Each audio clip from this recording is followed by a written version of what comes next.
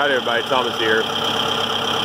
So I'm going to show you what this tractor can actually lift. This is the Massey Ferguson 2705E. The log in front of me is a red oak log, and at the end of the video I'll show kind of dimensions of the log. So as of right now, I've got the RPM at 1000 RPM. I'm going to bump it up to just probably 1800 RPM, and then I'm going to go ahead and get the forks underneath there and show you what she'll do.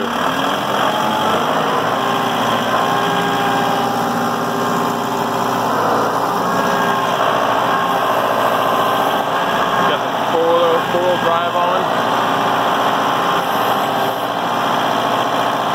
I want to get the log back up against the forks as much as I can. There she goes, she's lifting up. I don't have to move her far, but I got to move her. Look at that, curling. I can curl with this log on there. This is a massive log. I'm going to put myself into lower gear. There we go.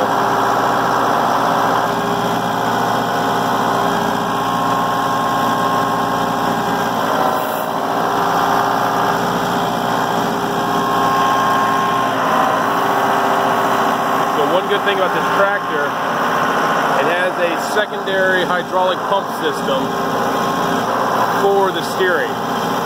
So I'm not taking away my lift capacity while steering.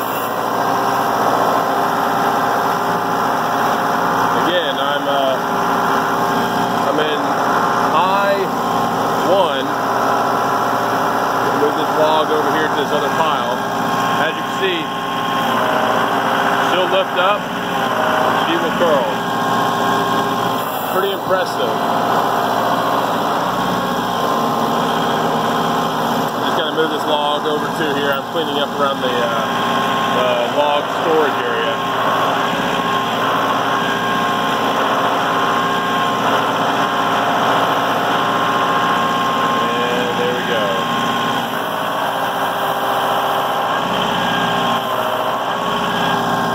Safely down.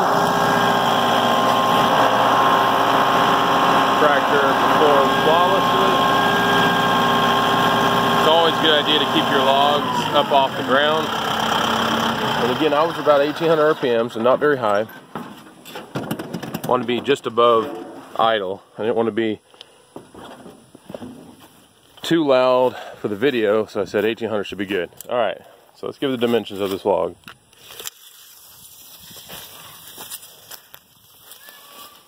So let's say 8'7". On the smaller end here,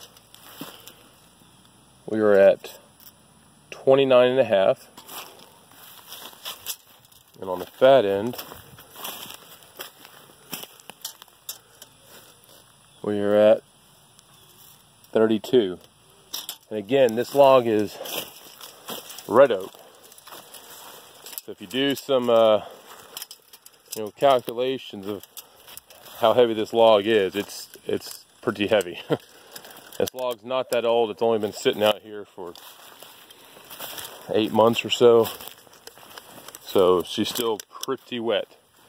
But that just shows you with ease the 2705E handled this large red oak log. Didn't move it far, but I was able to pick it up, able to curl it, and no issue. Didn't bob on the back end or anything. She did squat down a little bit when I lifted her up, but other than that, plenty of lifting capacity. And this is about the largest log that I intend to cut on the sawmill at this time. I've cut a cherry log about the same size, but that's pretty impressive. And that's the main reason why I bought this tractor, is the fact that it would lift over 2,400 or near 2,400 pounds. So I don't know exactly how heavy this log is. I'll do some numbers, but as you saw, with ease. Thanks again. Have a good one.